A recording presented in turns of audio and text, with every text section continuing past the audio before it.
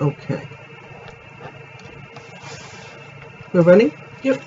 Okay, today we're going to be learning how to draw the structures in glycolysis. And our first 4 structures in glycolysis are going to be sugars. There are only 2 basic sugars you need to know for glycolysis: glucose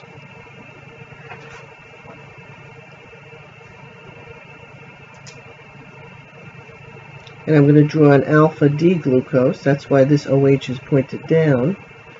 And then we have our pattern of down, up, and down.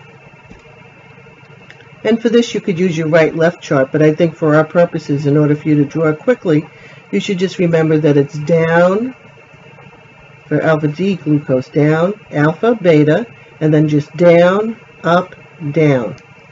And this will be alpha D glucose. The only other structure you need to draw for glycolysis, as far as sugars, is alpha D fructose, which is a furanose sugar. So we're going to have our 2 flags. And instead of being down, up in the middle, the fructose is going to have an OH up and an OH down.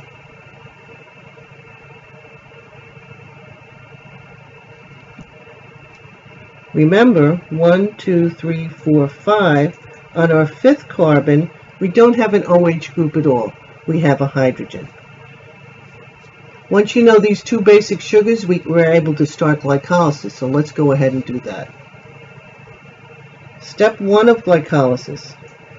Remember, we're using the mnemonic GAFAs, Chef, buys, well, it's B-U-Y with mnemonic, buys 832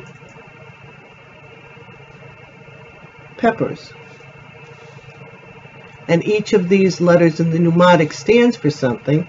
The G in GAFAs is going to stand for the alpha D glucose. So let's go ahead and do step 1 of glycolysis.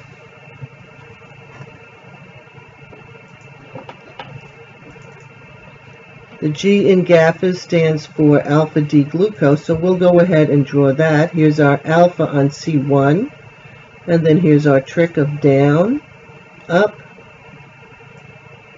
and down. Alpha D glucose. Now the A in GAFA, where are we? Stands for glucose. We've already done that step. Now we're going to do the next step, A, which always stands for add a phosphate group. Step 1 in glycolysis is one way, so I'm going to go ahead and put a one-way arrow on this step in glycolysis.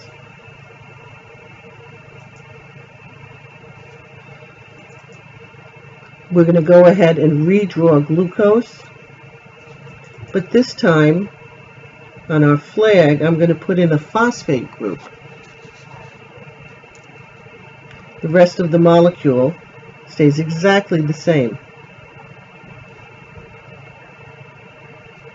And now we're going to call it, since we put that phosphate group on C6, alpha D glucose 6 phosphate. Now, where did this phosphate come from? It came from ATP. All the phosphate groups in glycolysis are going to come from ATP, except for big step 6, which we'll get to in a little while. So I'm going to go ahead and add an ATP, which is going to lose a phosphate to C6 and become ADP. Now, you'll also notice whenever you add a phosphate, you lose a hydrogen ion, because that phosphate is coming in to replace the hydrogen on the C6. So here's our step 1 of glycolysis. Let's move on to step 2. Fresh piece of paper.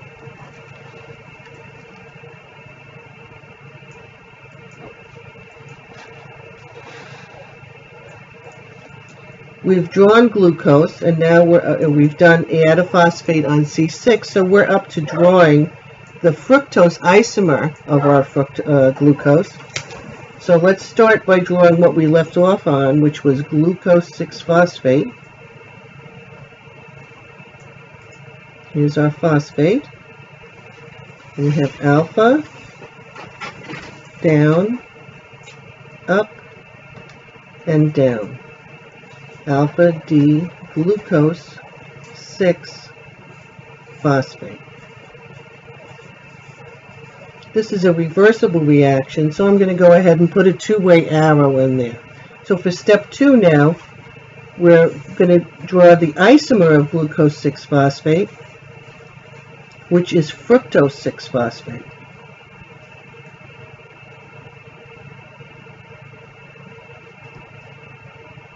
Here's our C6 in fructose.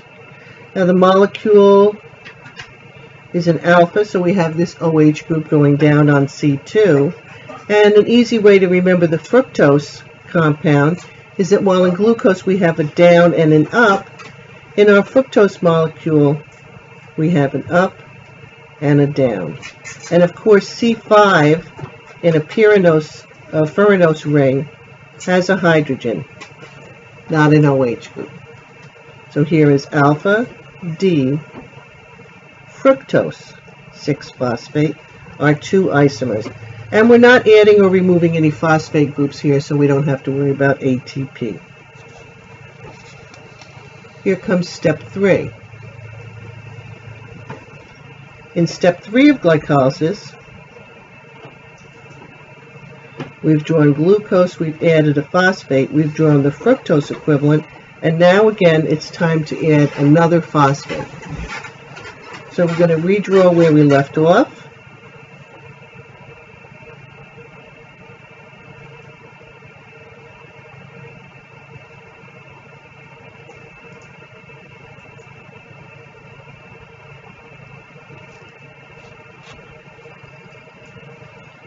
Alpha D fructose 6-phosphate.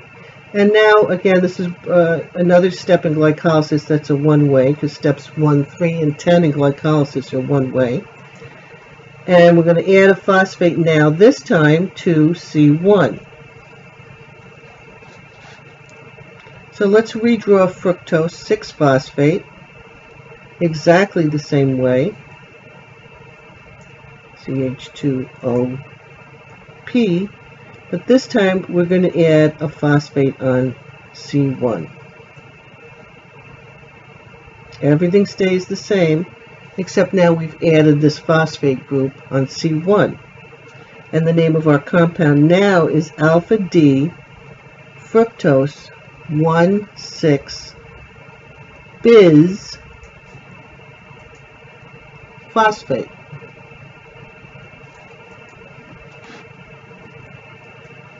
The bis stands for 2, which I think is just extraneous. We don't really need that. We already know from the name 1,6 that we have 2 phosphate groups, but this is the way that it's named. Now we added a phosphate. Where do we think the phosphate came from? Well, this is step 3. It's not big step 6, so we know that the ATP, the phosphate group, is going to come again from ATP. Once ATP loses a phosphate group, it's now ADP, and we know from previous experience that when we go to add a phosphate group in, first we have to lose a hydrogen. So that's going to also be one of the products that we get after we add ATP. So we've covered our first 4 structures in glycolysis.